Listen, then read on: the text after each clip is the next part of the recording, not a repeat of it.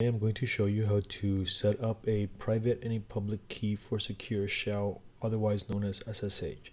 This is the protocol that we recommend most of our users enable, and you'll be happy to know that some of the more prominent hosts out there enable it. So for right now, I will show you how to set it up locally, and then I will show you how to set it up with with a host. So let me open up my sandbox.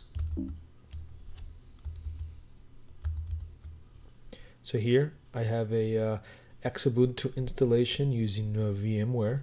I'm going to open up my terminal environment, and I'm simply going to check one thing first, which is my host name, and that's what the box name is. So now I want to switch over to root user.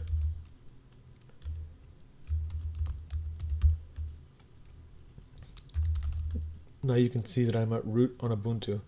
What I want to do is change that host name to something a little bit that I would recognize, and you don't have to do this, it's just my recommendation. And you can see now that the name is Perezbox Sandbox 1. So let's go ahead and clear this. Let's go ahead and close our terminal, and now you can see that it's Perezbox at Perezbox Sandbox 1. So what we're going to want to do now is we're going to want to just run a really simple script. It's really easy to set it up, and this will set everything up for you.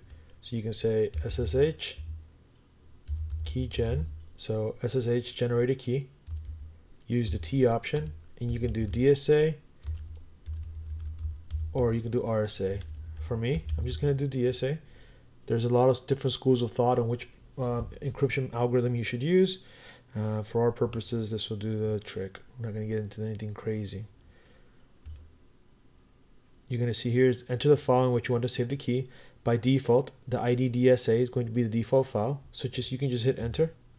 Enter the passphrase. And this is important because this is what's going to allow you to utilize this key. I'm going to enter it again. Hopefully it matches. And then it's going to give you a random port image that represents your key. So now, the way you can check this is you can say list all, go to your home, so that little asterisk there is going to represent go to your home directory. It's going to show you everything I have in here.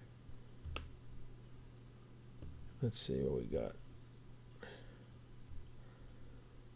And what you're looking for is this directory right here. You can see that it was created today, March 28th. So now let's take a look and see what's inside there.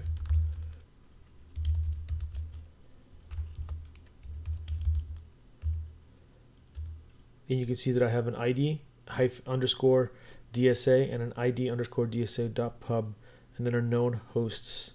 If you open up any of those, so you can say cat. So cat is going to open the file.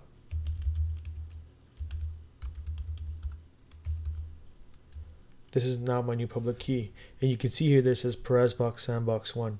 And with this, you can now set up your public and private key relationship. You can set up your public key and your authorized key file on your server, and then that'll allow you to authenticate without having to set up passwords. I hope this was informative. If you have any questions, let us know. And just like that, you've enabled your keys. Okay, thank you very much.